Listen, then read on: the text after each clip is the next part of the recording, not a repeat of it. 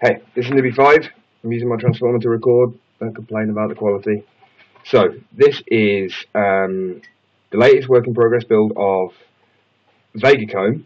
This is the new, completely refreshed ROM that we based on a clean transformer image. It's still 3.0, but it is now sat on the 0.36 kernel that was kicked off by Eduardo, and it's been picked up by Rebel1 and me and Corvus and Cass. We're all working to try and get a proper native honeycomb build working on the 0.36 kernel, and we've got fairly far so far. The stuff's not working properly, it still crashes, still locks up, there's memory issues, but what we do have working at the moment is native hardware acceleration, which I'll show you in a second, and a lot of other stuff.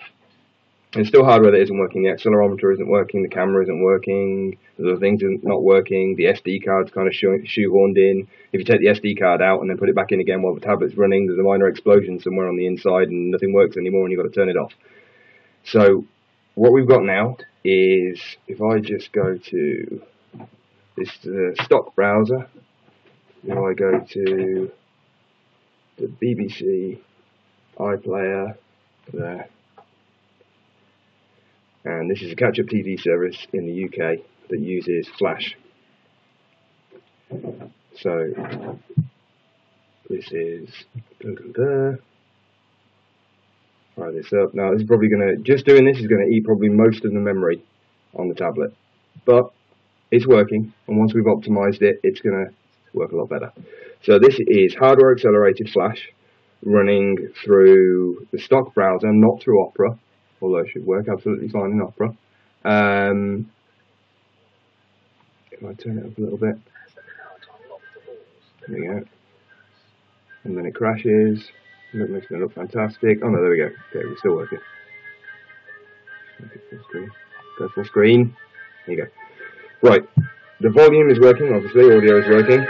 The Vega is so fucking loud now that I can only take it to about there before it gets a bit stupid. Take it all the way up to the top, it gets really distorted. Hang on, it'll talk in a minute. Oh, no, it'll beep and then you'll all go deaf. Right, so there you go. So it's a lot louder than it ever used to be, which is good. So, native Flash working. Done. Brilliant. I'll show you something else. Touchscreen needs work, obviously. Close. Close. Alright, and crash. It's good enough. So, hang on a minute, darling. Launch Dungeon Defenders, just to show you that we've also got 3D acceleration working properly. What's up, darling? You broken it? What you broken? This one. Greg will help you. Give me 1 second. Okay, so this might crash now. I don't know. The memory killer still isn't working quite properly, so if you do something intensive like hardware accelerated Flash and then try and launch a game, sometimes the memory killer doesn't quite do its job. But it looks like it's working okay now. So let's fire up Dungeon Defenders. So there we go. There's not much to say about that, but it is all working. So we've got good accelerated 3D gaming graphics. There we go. All working fine. Touchscreen is plenty good enough to be using for this right now. There we go. So what we've had to do, most tablets, well, all tablets, all current native honeycomb tablets expect 128 megabytes of video memory. The way that Ejtale works, because it's a system on a chip, is you've got however much memory you've got on your board, and that gets divided up between whatever it is you need it to do. So all of our 0.32 kernels ROMs, like Corvus and the original VegaComb, we're using 64 megabytes of video memory. This wants to use, Honeycomb wants to use 128 megs of video memory, which leaves the Vega with hardly any memory left because we've only got 512 meg. So what we've had to do is we've cut that back down to 64 meg, which is leaving us, which means that we've got more system memory available to do other things, but it means that the actual hardware accelerated stuff is struggling a little bit.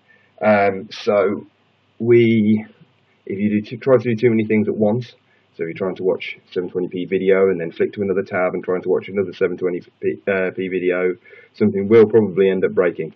But this is the YouTube app. This is the unmodified YouTube app. This is not the hacked one that we put in VegaComb 1.7. So this is just the stock. There we go. high quality HD video running in the YouTube app. Nice and loud, strangely Japanese. There we go. So, this is just to show you where we're at. It is working. I might release something soonish so that you guys can all have a play and get your hands on things. There's a couple of things that kind of explode quite badly at the moment. You can't reboot into Clockwork mod, so pretty much the only thing that you can do after you've tested this ROM out is to reflash another MV flash, which is probably going to cause people to have a heart attack. So if I do release this, I'm probably going to end up spending more time trying to help people get back from it. So that might not be something that we do for now. We'll see what happens. But yeah, other than the fact that this thing eats up memory like a fat lass eats cake, it's doing pretty damn well. We'll keep rocking, and we'll try and keep you guys up to date with what's going on. Obviously, it helped that we went with VegaComb to start with, because we've got a lot of experience learning how to shoehorn honeycomb into the Vega. Now that we don't actually have to do half as many hacks as we did before, it's actually a hell of a lot easier. We've managed to get Transformer, Iconia, the Iconia A100 and A500 ROMs running on this, as well as we semi-booted a Zoom 3.2 port. All that doesn't work properly because we need to make more changes to the kernel. So we're getting places, and more stuff will happen. The Vega isn't dead. How much more we can squeeze onto it, I mean, I think 3.0 is going to be as far as we go for now. The memory problems and the space problems that we run into when we're trying to do that alone are heavy enough without the possibility of the newer versions of Android needing more. So, yeah, there you go, guys. I hope that whets your appetite a little bit, and I'll let you know more when I know more. See you later.